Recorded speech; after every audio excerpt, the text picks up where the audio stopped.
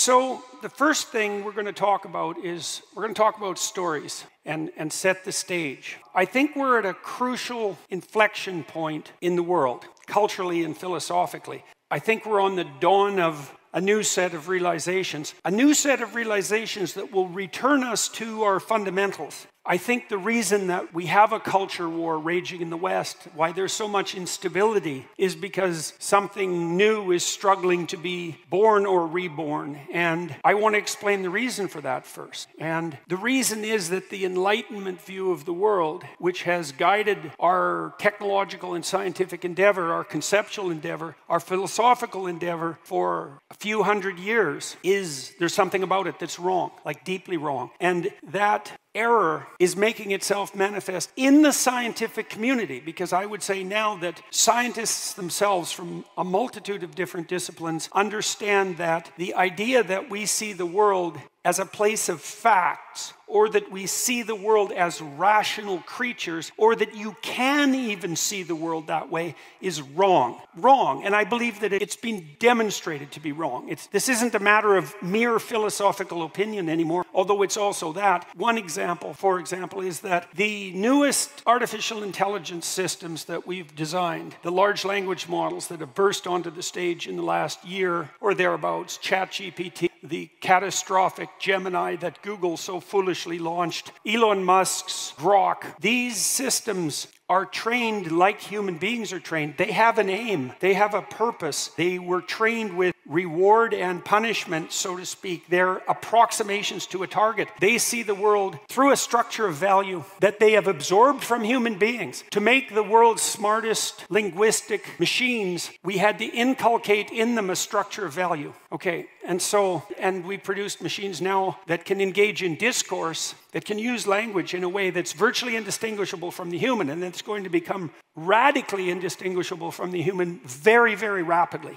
And they're not programmed like lists of rules. They're not programmed like ordinary thinking machines. They're programmed the same way that human beings learn. They're programmed with aim. They have an ethos and an ethic. We can't orient ourselves in the world with the facts. We can't follow the science because science isn't a leader. Science doesn't establish our aims. Our aims are established using mechanisms of perception and emotion and thought that aren't in themselves scientific. We're aiming at something. Why can't we orient ourselves in the world with the facts? Well, the simplest explanation for that is that there are too many facts. There's as many facts as there are phenomena. More, actually. There's as many facts as there are possible combinations of phenomena. You drown in the facts. When you're confused in your own life and things are chaotic and you're anxious, it's because a plethora of possibilities is making itself manifest in front of you and you don't know which way to turn. You don't have a clear direction. You don't have a clear aim. There's no way of simplifying the world so that you can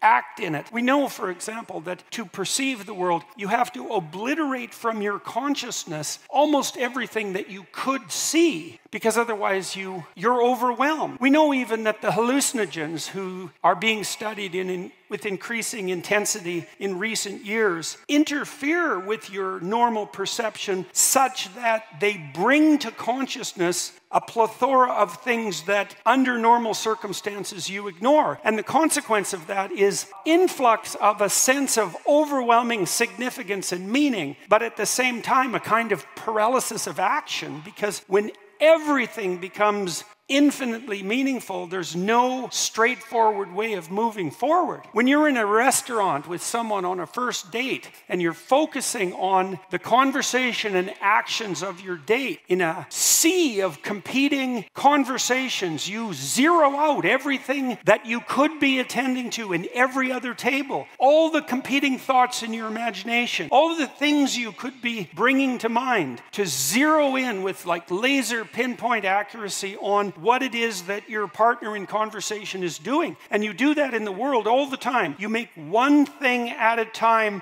of pinnacle importance, and you arrange everything else in the world at every moment that you perceive around that thing that you've made of pinnacle importance. That's how you see the world. And I don't mean think about the world. This is under thought. It's more profound. It's what you do when you actually see. If I decide to do something straightforward, like walk from here to the stairs on the stage, and I set my aim. I don't perceive any of you in consequence, because the fact of your existence is irrelevant to my purpose, and you're gone. None of the facts of the stage that I could attend to are relevant and perceptible anymore, except insofar as they're pathways or facilitators or obstacles to my journey forward. If I'm looking to the stairs, I see the chairs, but not as places to sit. I see them as obstacles that I have to circumvent in order to attain my aim. Everything that you see in the world makes itself manifest in accordance with your aim. And that's a radically, revolutionarily different way of conceptualizing the world than the notion that you take the facts and you sort them despite their infinite number and calculate your way with the facts rationally forward. That's not what you do. All right, here's a proposition to contemplate. It's another proposition that has revolutionary significance. It'll explain all sorts of things that you know to be true, but don't know why they're true. The description of the structure through which you see the world is a story. That's what a story is. Okay, so now this explains many things that are otherwise left as mysteries or side effects. I read a book by Steven Pinker once. Pinker's an Enlightenment rationalist from Harvard, and a good guy and very smart, and much of what he says is extraordinarily useful, but he believes, for example, that our proclivity to enjoy and tell stories is like a side effect of something more fundamental cognitively. It's the story as entertainment theory. You go to a movie because it's fun. You read a book of fiction to your child because it's fun. It's not core to the element of the way that you exist in the world. It's mere entertainment. It misses the point, that theory. Why is it entertaining? Why can you teach children with stories? If you get the story right for a child, you can capture the child's interest and you can integrate almost any form of learning into the story.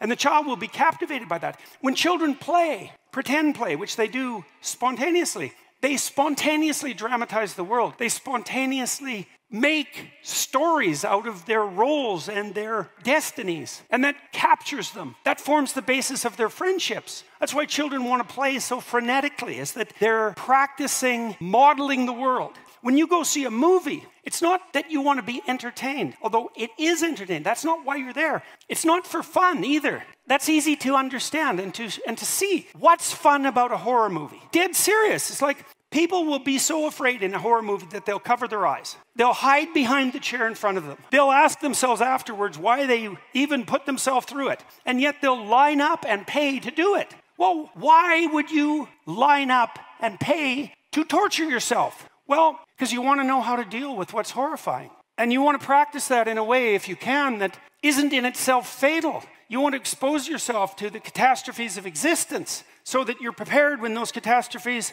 come along. You want to expose yourself to the predators that lurk everywhere. You want to inure yourself against what's disgusting and contaminating because you're going to have to deal with it. You want to expose yourself to what's frightening so that you can find the courage within you to deal with what's frightening. And that's part of the instinct to develop and expand your competence. And it's in that expansion of competence and skill that occurs as a consequence of that voluntary exposure that the entertainment is situated.